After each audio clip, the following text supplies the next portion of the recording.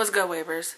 So I'm coming to you today because I've been getting a lot of requests for people wanting to know what I put in my whipped wave butter and the ingredients I put into my pomades.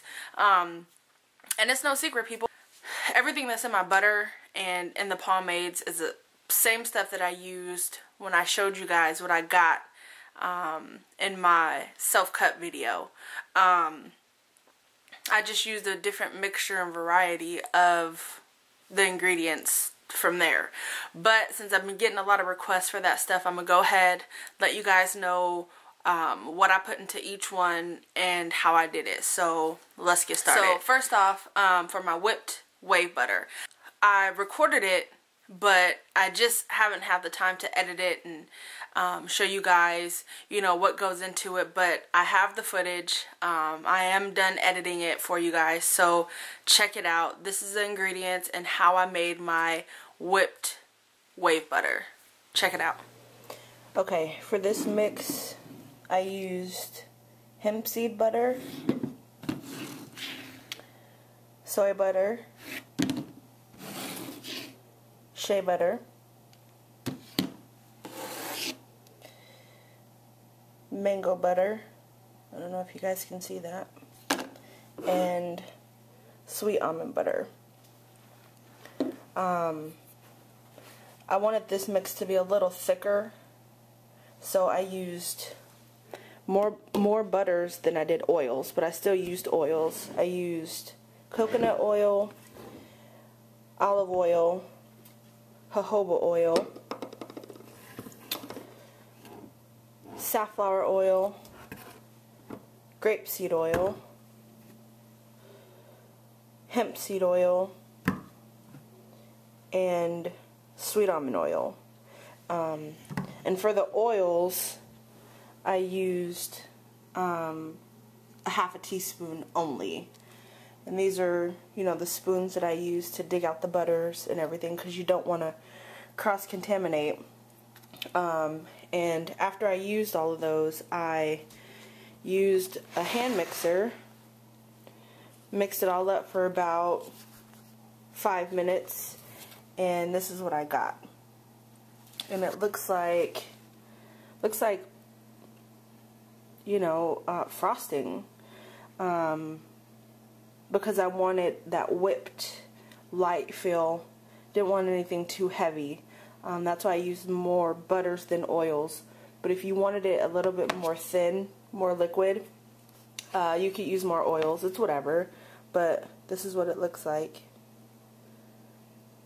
It's real light. Real light. I'm going to go ahead and whip it more with my blender for about another 10 minutes, just to get it nice and smooth.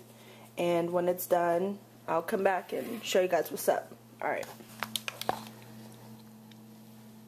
Okay, so I'm done whipping the mixture. I blended it for about an extra 10 minutes, and this is what it looks like. It's real light, real fluffy. It melts away really easy. Doesn't have a greasy feel to it. Feels really good. This is an old coconut oil container. People, keep your containers, especially if you're making stuff like this. And I got it and washed it out. I'm going to go ahead and put it in there.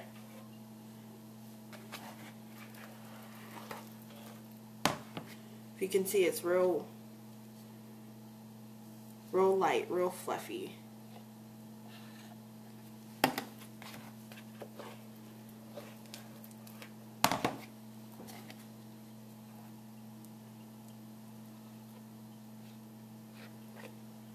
Alright, so you got that down. Next is my pomade, what I did and what I used in that. So let's get started on that. I used a tablespoon of coconut oil, a half a tablespoon of sweet almond butter, 2 tablespoons of hemp seed butter, 3 tablespoons of soy butter, 1 tablespoon of safflower oil, a tablespoon of hemp seed oil, 2 tablespoons of jojoba oil, 2 tablespoons of extra virgin olive oil, 2 tablespoons of almond oil, and a small amount of beeswax. I've heard a lot of people talking about beeswax, especially the dreadheads out there, saying it's bad for your hair, or not bad for your hair, it just sticks to your hair and it doesn't come out. But I think that all depends on the amount of the beeswax that you put in your hair.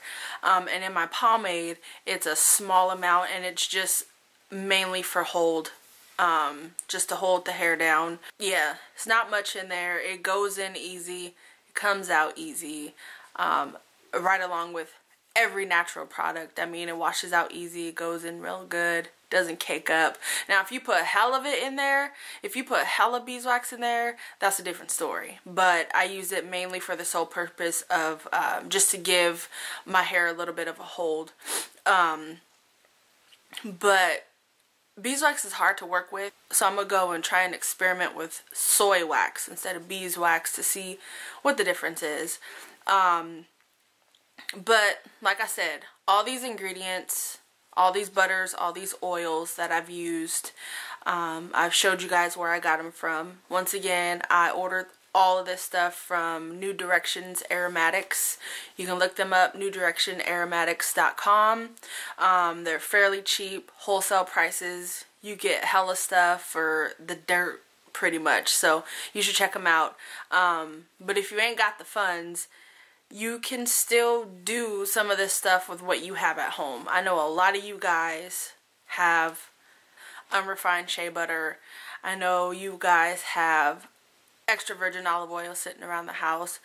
So if you don't have all the ingredients to go ahead and do the whipped butter, you don't need all those ingredients. Sometimes, I mean, just use what you have. You know, you can still whip up some shea butter, put some extra virgin olive oil in there, and you have whipped butter. I mean, it's just that simple. One thing I did forget to mention is in the pomades and in the whipped butter, I also have essential oils that I use. I have, I think, like 4 different ones. I can't remember which ones they are that I used for each one, but I hope this helps you guys out. Like I said, I've been getting a lot of requests for the ingredients of each one and whatnot, so hopefully, you know, you guys can do something with it. And if you guys do end up making something, do a video request. Let me see, you know, what you're doing, because you might give me ideas as well. I'm just going off of a whim, just because I'm in the natural phases of ingredients for my hair. So I'm trying to find that perfect recipe, because I'm still working on it. I mean, granted, I use the stuff that I make because I don't like wasting my money. I do really like the whipped weight butter. Right now, that's in the running. It's my favorite. So yeah, if you guys you know, do come up with some recipe, do a video response and let me see what you're doing and how you do it and whatnot, and we can share tips and recipes and all that good stuff. But I have noticed that once I've switched over to the natural products, my wave game has gone up by like 10. Seriously, and I'm not just saying that. Like, you know, I've just noticed a big difference because you know, the stuff that I used to buy at the store, it worked. Don't get me wrong. All of that stuff works. It worked, but it just left a buildup in my hair, hard to wash out, made my scalp hella itchy, things like that, that I just wasn't down for. Other than that, this is Sneak Pink, and I'm out.